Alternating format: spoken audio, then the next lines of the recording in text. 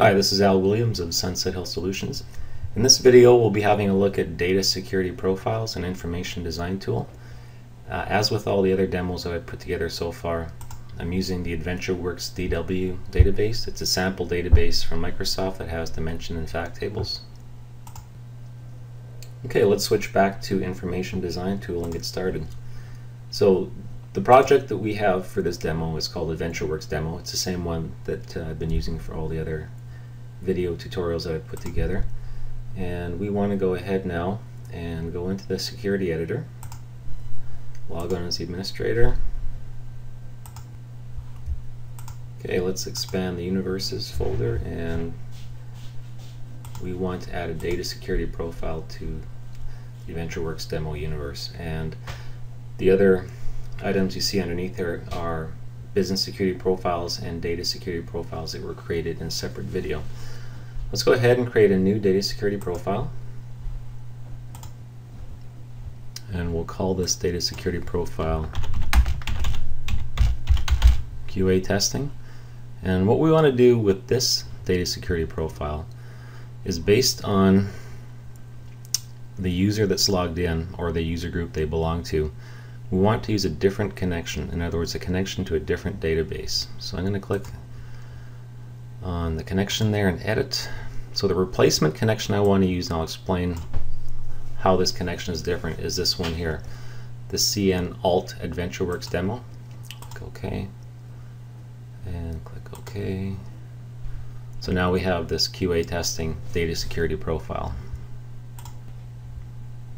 Let's switch over to SQL Server so I can explain how the second connection is different. So the original connection is to AdventureWorks DW 2008. I made a copy of this database and I called it Alt AdventureWorks DW. The only difference between these two databases is that in the fact reseller sales table I have changed the sales amount field. So if we run a query on the top 10 rows of the original data source, you'll see the sales amount. For example, the first row, 2024. And if I run that same query on the Alt version, the sales amount field is twice as high. So the result of using this data security profile, when we run the same report with different users, we'd expect the sales to be twice as high. Now we've got the QA testing data security profile, which will change connections for any users belonging to this data security profile. So I'm going to go ahead and add one of the users I've got set up here. Typically you'd add a user group, but because this is a demo, it's just easier for me just to move one user. So Donald F now belongs to this QA testing data security profile. Save it. So now we can test the data security profile. We've added this user Donald F to the QA testing data security profile, which switches the connection to a different database. In order to test this, I'm going to log on as a user that doesn't belong to this group first.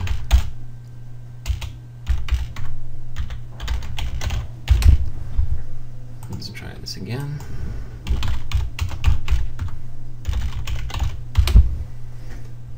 Okay, so I'm logged on as Gary. I'm going to open this data security profiles report. So this report is set to refresh automatically. So it has sales by for the year 2004, broken down by country, territory, and city. So we have a look at the total for Alberta here, $255,000. Let me just take a screenshot of that. So again, this is for a user that doesn't belong to that data security profile we just created.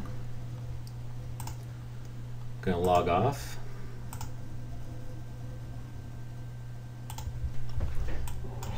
Now I'll log in as a user we added to that data security profile.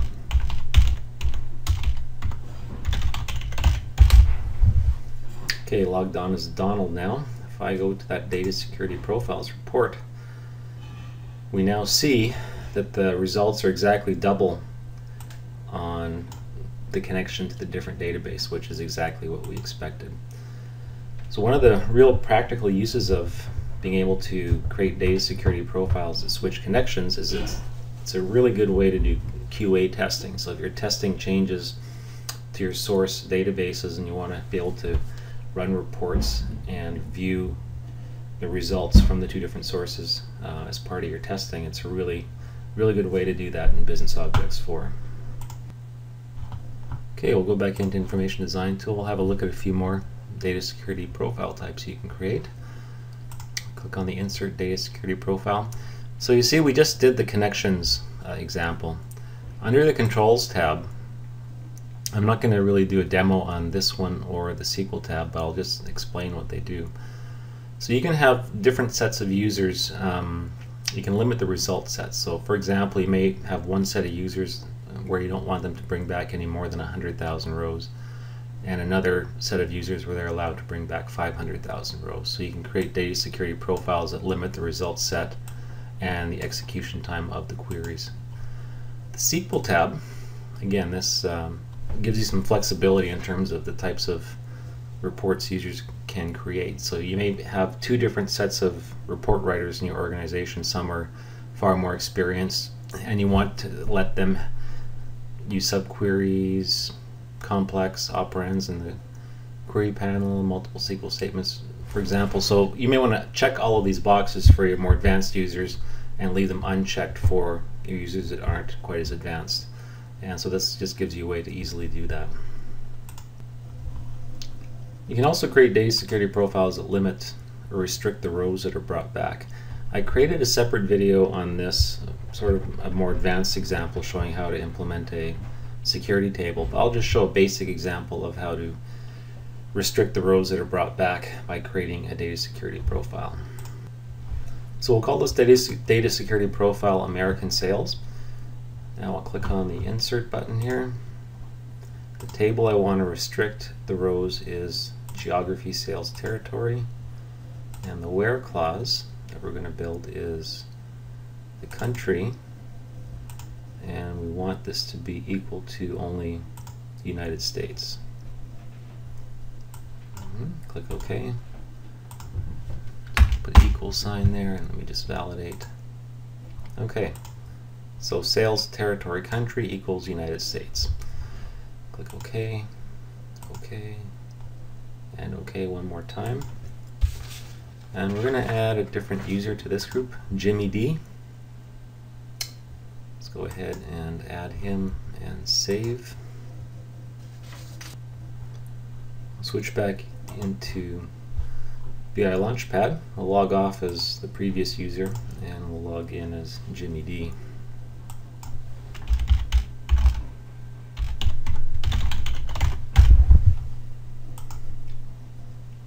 Okay, we're going to run the exact same report. If you remember, when we ran this report before, we had results from all the countries in the database. So I'll click on Data Security Profiles Report. So this is set to refresh on open.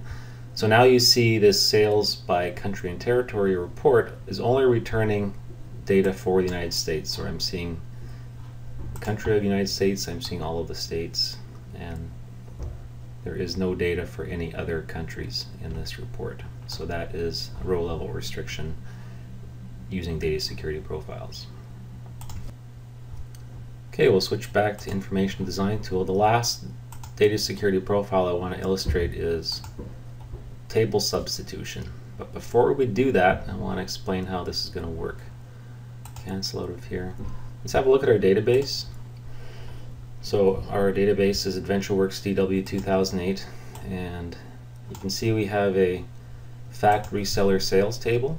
So we'll assume that this, for example, would be the default currency, US dollars.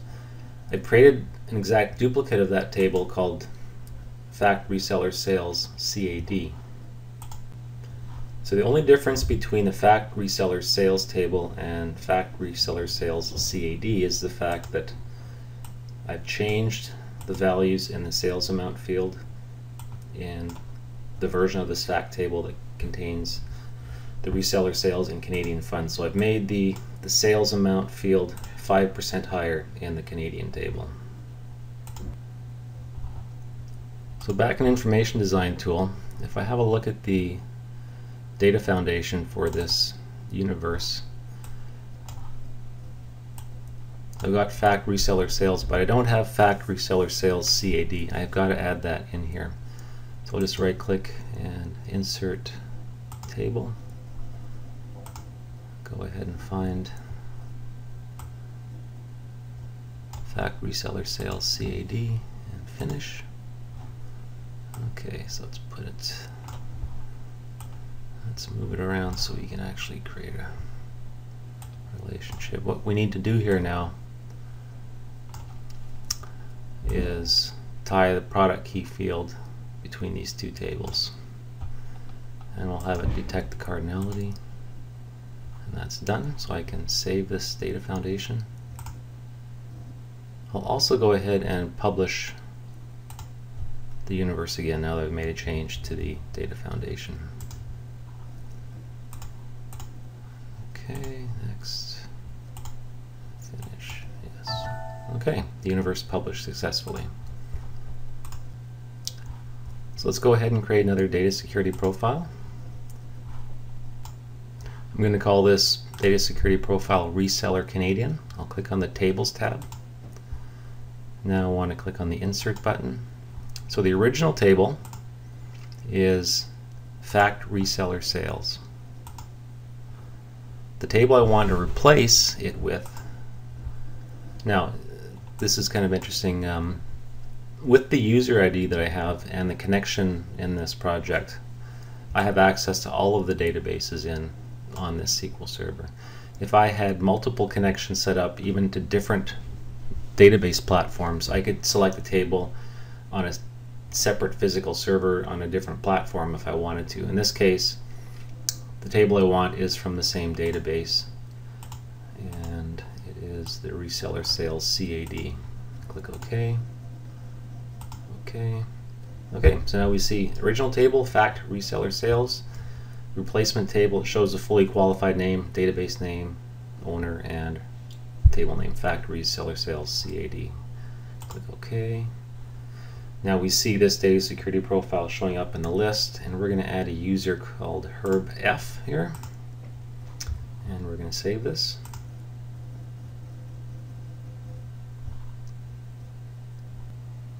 Okay, we've got the reseller Canadian data security profile. Before I go ahead and log in as Herb to test this out, a practical use of this type of data security profile would in fact be if your ETL process populated fact tables that had results in different currencies, so for example Canadian and US dollars, and you had one big sales report that was going to be run by users all across North America.